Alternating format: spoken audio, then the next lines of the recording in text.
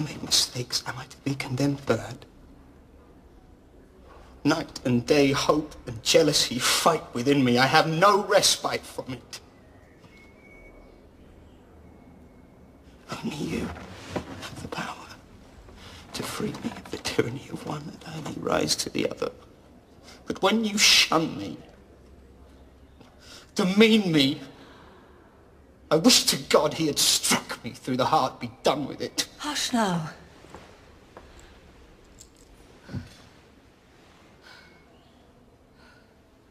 You are not the only one fighting demons, Robbie. Do you not see?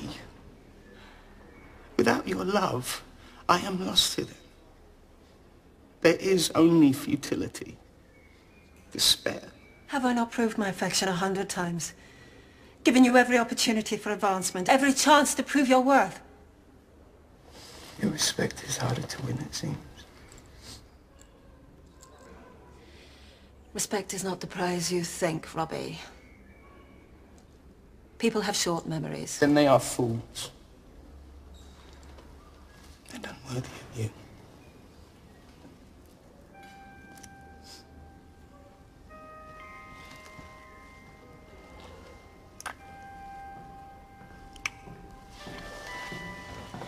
Do your work well, sir, for there is none so precious to me.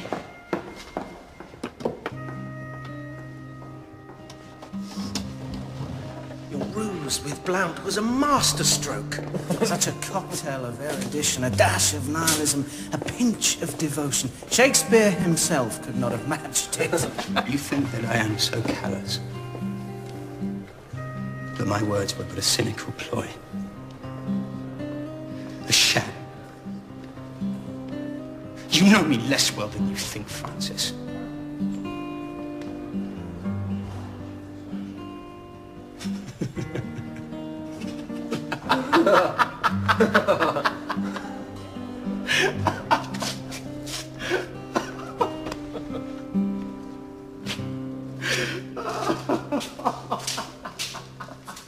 Francis Bacon is the man for your Attorney General. I tell you, you will find none better. Be warned, Robbie. If you mean to wear me down with your badgering, many have tried that trick, and I have outlived them all. For the sake of both our sanities, choose another topic. I fear the next might please you even less. My mother asks that you receive her back in court. Her exile is my punishment too. My badgering is but a whimper compared to hers. She gives me no peace on it.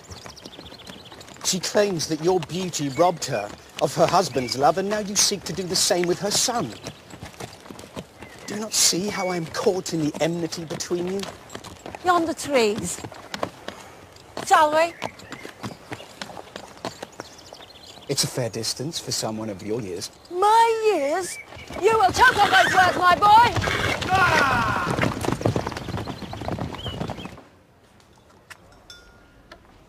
As ever, your efforts on my behalf are welcome, but I fear the Queen suspects your generosity to your friends is about enhancing your popularity at the expense of hers. If you are to erase that suspicion from her mind, your watchword must be moderation. I beg you, curb your impulsiveness. Forget your aspirations for military success. Instead, focus your energy on the Privy Council, for only there can you halt the ascendancy of Robert Cecil. When his father leaves office, there will be a power vacuum. Prove yourself equal to it, and the flower of your greatness can truly flourish.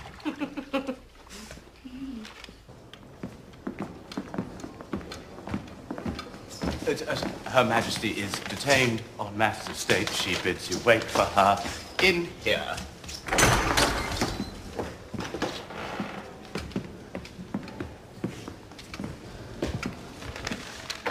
My lady. I thought I was to be received in the presence chamber so the whole court could see. Just but more of her damn trickery.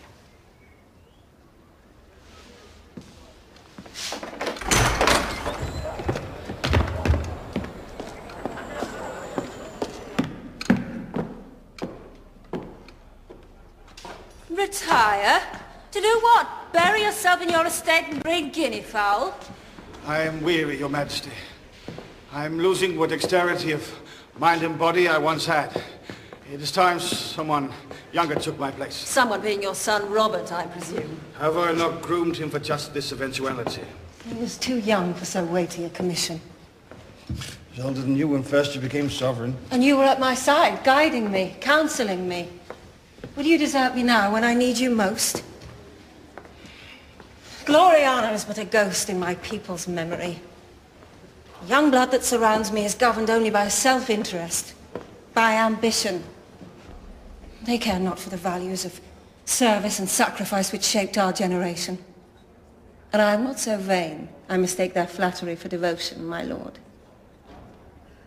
When you are at my side, I am invincible, William. You are the rock upon which I built my reign, and my reign is not over yet, nor your duty to me. Your Majesty, my mother still eagerly awaits her audience. Patience is a virtue, Robbie, and virtue is its own reward.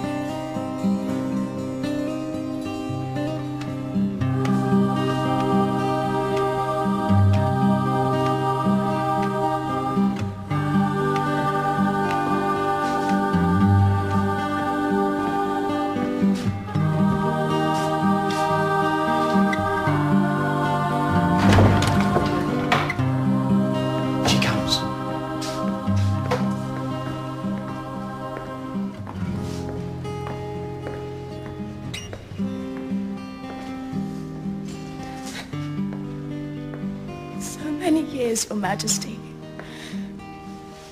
They have not diminished your beauty one iota.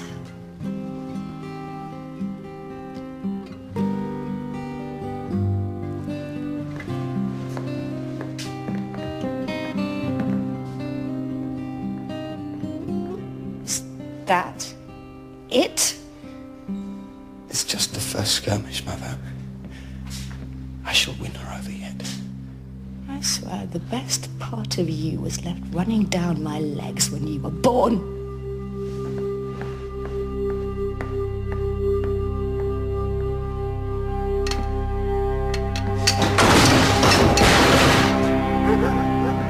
Antichrist of ingratitude.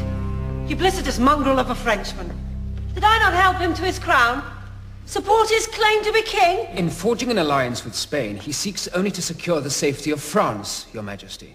We could do worse than follow his example. Ally with Spain, when they are trying to use Ireland as a backdoor to conquer us. Tyrone is not just another Irish renegade.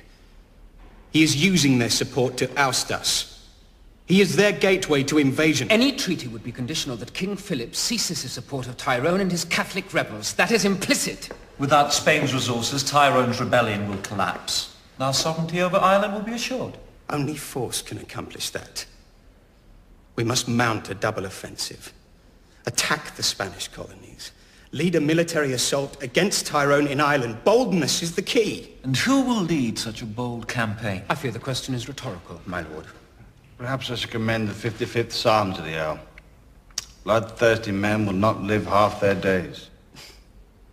And those who live too long lose their grasp of the scriptures, my lord.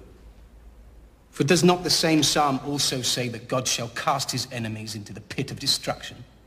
I will not have God used as a weapon to score points. Not in this council chamber or elsewhere. When you are nearer the end of your life than the beginning, boldness loses something of its appeal, my lord. For you are engaged in a war of a different kind.